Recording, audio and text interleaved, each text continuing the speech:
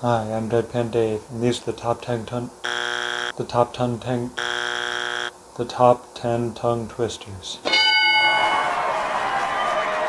Number 10, top 10 tongue twisters, of course. Number 9, Peter Piper picked a peck of pickled peppers. Number 8, if Peter Piper picked a peck of pickled peppers, how many pickled peppers did Peter Piper pick? Show off. Number 7, how much wood would a woodchuck chuck if a woodchuck could chuck wood? Number 6, a woodchuck would chuck so much wood he wouldn't know how much wood he chucked. Show off. Number 5, imagine an imaginary menagerie manager imagining an imaginary menagerie. Number 4, a proper cup of coffee from a proper copper coffee cup.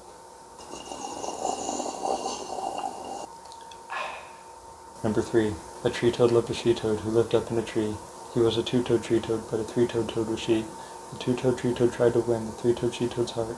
For the two-toed tree toad loved the granite, the three-toed she toad tried. The two-toed tree toad tried in vain, he couldn't please or win. From a she toad bower with the three-toed power, the she toad vetoed him. Number 2, Betty bought some butter, but she said this butter's bitter. If I picked this bitter butter, I'd make my batter bitter. Bought a bit of better butter, that would make my batter better. So she bought a bit of butter better than her butter, and she picked it in her batter, and the batter was not butter. So it was better Betty butter, bought a bit of better butter.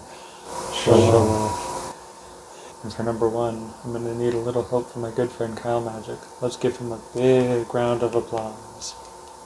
Thank you, Deadpan Dave. Now, I've practiced, perfected, performed, and presented my powers of prestidigitation. So I picked up and packed up a pack of playing cards to perform with participation. And please say pause at the place in the pack. Pause. A playing card I will predict. I pull from my pocket a playing card picture to pair with the pasteboard you picked.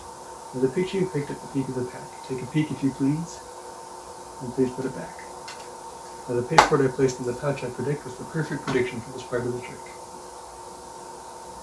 Pardon? No, I picked the 9 of spades. A peculiar problem in imperfect pair, for the pile of playing cards was prior prepared. But pardon the problem, it's all part of the plan, for I am Kyle Magic, the mightiest miracle-making magic man. Well, there you have it. The top 10